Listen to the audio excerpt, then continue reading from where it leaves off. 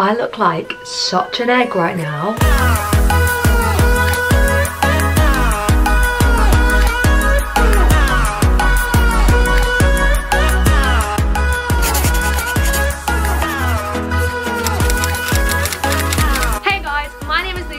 Welcome to my channel. If you're new here, thank you so much for joining me. I would love if you click that subscribe button. I would love to have you back for more of my videos. I make videos on drama school, auditions. I'm doing loads of vlogs. I'm starting a new series very, very soon. I also post loads of content over on TikTok, so if you'd love to follow me over there, I would really, really appreciate it. And on Instagram as well. There's loads of daily content on both of those platforms, and I upload a video once a week over here. If you are already subscribed, thank you so much for coming back and watching another one of my videos. It means so, so much to me. You guys will literally never understand how much it means to me. Now we've got all that out the way. For today's video, I am going to be talking about agents. I have been getting loads of DMs from people going into third year at drama school, from people maybe in first or second year, just thinking ahead to the future and asking about agents and if I could share some things that I have learned about agents, how I got my agent, all those sorts of things. So as always, I've made some notes and I'm just going to have a chat with you guys. If you have any questions that you don't feel I've addressed in this video, pop them down below in the comments and I will answer them to the best of my abilities. And without further ado, let's get started. Sirens. I love London. Okay, so I guess the first thing is, what is an agent and what does an agent do for you? For this video, I'm specifically talking about musical theatre agents. I know people have agents in other industries and managers. I'm talking about musical theatre performance agents in this video. So, what does an agent do for you? What does my agent do for me? My agent puts me up for jobs, so she will submit me through Spotlight or through some of her contacts for auditions, and then hopefully I then get those auditions, and then hopefully I book the job. Honestly, guys, manifest it for me. Manifest it for me.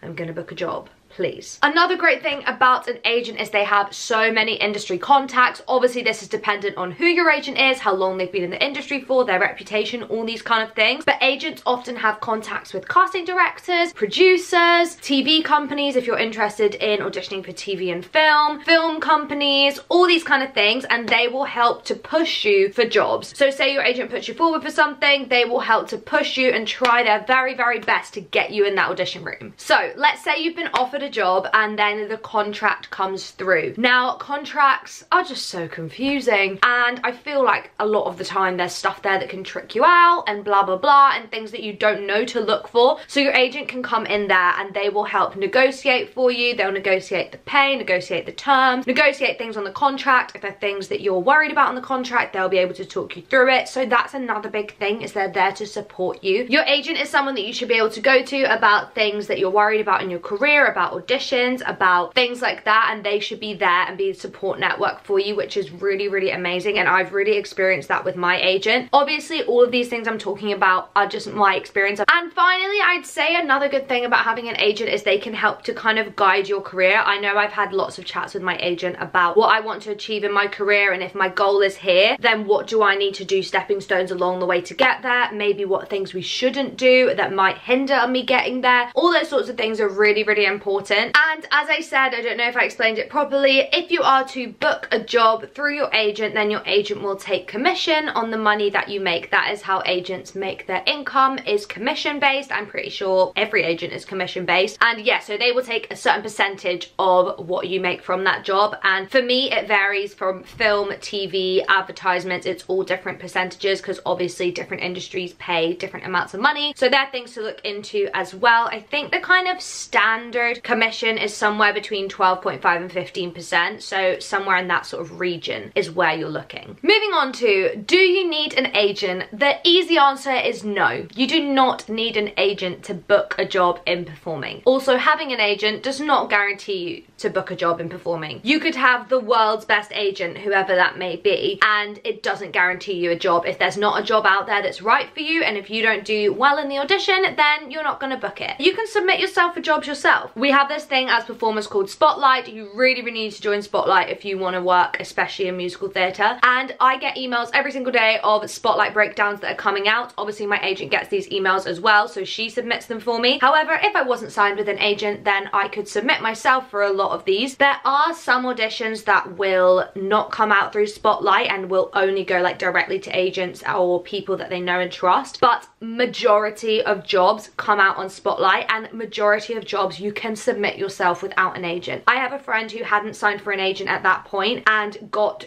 through so many rounds of a massive show, and she didn't have an agent. So it just shows you can totally get in the room for big things without being signed with an agent. I personally feel as a grad, it's possibly even more important to have an agent though. Coming out into this industry, it's crazy, it's mad. I feel like I wake up every day and I'm like, what the heck am I doing? And knowing that I've got someone there to help guide me in my career and support me and put me forward for jobs is really helpful for me. So personally, if you're a grad watching this, or you're about to graduate and you're kind of deciding like, oh, maybe I don't want to sign with an agent because I don't want to give commission to someone, I would really recommend it personally, because I just think it's a really great place to start. Also, coming out of drama school, you won't have loads of contacts in the industry, so having your agent's contacts will be really important for getting you in the room for things. But yeah, this is obviously just my personal opinion though. Like, everyone's opinion is valid, but you do not need an agent to succeed in this industry. Definitely not. The next thing is, how do you get an agent? So there are multiple different ways. Firstly is, if you're in drama school, then you will probably be doing an agent showcase, an end of year musical, all those kind of things. So invite agents to come and see you. Write them an email and say, I'm performing in this show as XYZ on these dates. I would love to invite you and give you a ticket, as I would really love to be represented by your agency, and hopefully they will come and watch you. This is the same if you are in an external production. You don't have to be in a production in drama school. As I said, it's totally possible to book a job without an agent. So some people will book a job without an agent, and then while they're in that contract decide, actually, I think I would like an agent. So they will then invite agents that they're interested in to come and watch their performance, and then hopefully gain representation from that. However, if you are not in your final year at drama school and doing shows and showcases, or you're not in a show and you just really decide you really want an agent, email them. I would suggest writing them an email. Make sure it's definitely personal. Don't write dear all agencies in the world. I think it's really nice if you make it personal. Attach your headshot. If you have a vocal reel, attach that. A dance reel, a performance reel. Basically send them as much footage of you performing as you can. Give them the best idea of who you are as a performer and what you want to do, because at the end of the day, they want to represent someone who's passionate and got drive and has goals. So show them what you are as a performer. Send them everything you've got. Obviously, only the stuff that you're happy with. Give them a range of things, and yeah, email it to them. Some people you will never hear back from, and that's okay, but hopefully some will get back to you and some will offer you representation. If you are in any of these ways successful and agents reply to you and say that they would like to have a meeting with you, it's mostly common to have a meeting with an agent, and then after that they may offer you representation. If they do, you then are totally free to go away, have a think about it, consider any options that you have, and then decide if you would like to sign with them or not. Next up is, how do you choose what agent is right for you? So this is a really difficult one. So let's say that, oh my gosh, you're in an amazing situation, you've got 5 agents that you think you love and you're really interested in, and they want to represent you. How on earth do you know which one's right? This is a really tricky thing, and you have to just go with your gut, I think, a lot of the time. Some of the things that I liked doing when I was choosing who I wanted to sign with was I looked at what their clients were doing. Were their clients doing things that I would be interested in doing? Were their clients getting jobs? That's obviously something that's really important. If they have loads of clients booking loads of jobs, then it shows they have really good contacts and they're working really hard for you. But also, in that same breath, if their clients are doing jobs that you're thinking, oh, I wouldn't really want to do that, then maybe they wouldn't be right for you. You also need to get on with them well as a person. Your agent is not there to be your best friend. I know some people like to have a best friend relationship with their agent, and that's totally chill. At the end of the day, it is a business relationship, and they are working for you, you are working with them, you're working together to get yourself those jobs. It needs to be someone you can get along with. Personally, when I had my meeting with my agent, I just felt the vibe straight away, and I totally knew that she understood me as a person, she knew what I wanted to do with my career, and for me, that is what was most important, because especially as a grad, I wanted an agent that I felt I could go to and ask things if I was worried or if I was concerned about something. I wanted someone who would be open and honest with me. And finally, who is my agent? How did I get represented by them? What do I think of them? Firstly, I think they're wonderful.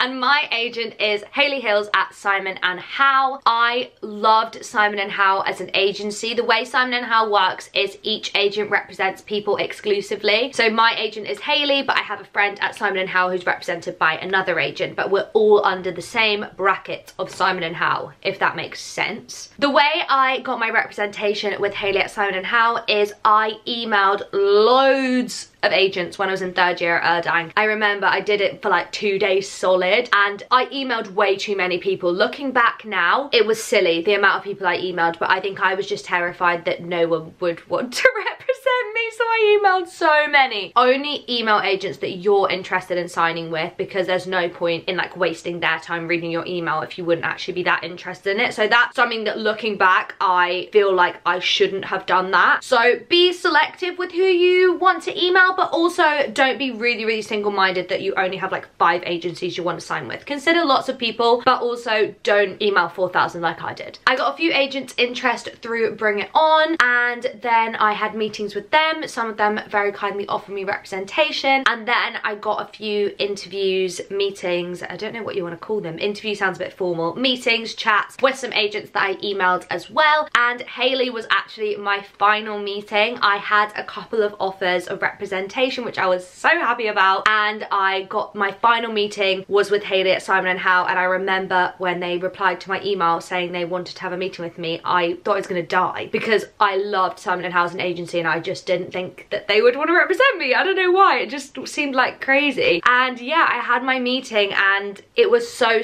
good, and I just felt the vibe straight away with Hayley, and I just knew that that was the right person for me to go with at that time. I absolutely love all the other agencies that offered me, and there was another one in particular that I was seriously considering against Simon & Howe, but for me it was purely in the end based on who I felt I got on most with as a person, and that was Hayley for me. So yeah, that is why I chose to sign with Hayley at Simon & Howe, and I think that's all I have to say. I hope that this video has been helpful for you guys. As always, I just ramble in these kind of advice videos, and as always as well, I am not God. I am just some random gal on the internet having a chat. Make your own informed decisions. My opinion is not the be all and end all. I do not have the right opinion. It's just my opinion. So please get advice from other people. Go with your gut and go with what feels right for you. If you have enjoyed this video, please just smash a big thumbs up to let me know. It really helps me out and helps me to get to know what videos you guys are enjoying. And if you haven't already, then please do smash that subscribe button, because I would love to have you back for more of my videos, and I'll hopefully see you very soon. Bye!